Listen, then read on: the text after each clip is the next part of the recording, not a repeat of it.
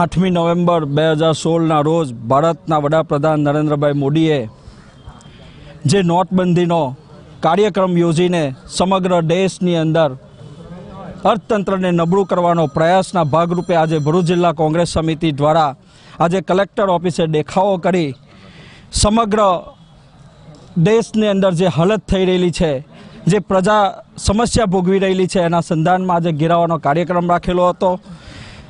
15.44 લાખ કરોડ જેટલી ચલણી નોટોને રાતોરાત રદ કરવાનો નિર્ણય ભારતના વડાપ્રધાને એમના મનસ્વી રીતે જે કરેલો હતો, જેની પાસે 796 લાખ કરોડ જેટલી રકમ માત્ર નવી નોટો છાપવામાં, વહીવટી તંત્રને કામે લગાડવાની અંદર ભારત દેશનું અર્થતંત્રને ખોટી રીતે દુરુપયોગ કરવામાં એનો પ્રયત્ન કરેલો હતો।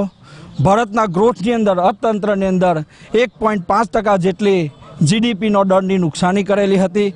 સમગ્ર દેશની અંદર નાના લઘુ ઉદ્યોગો કારીગરો બેકાર બન્યા હતા, ખેડૂતો આત્મહત્યાના પ્રયાસ તરફ હતા।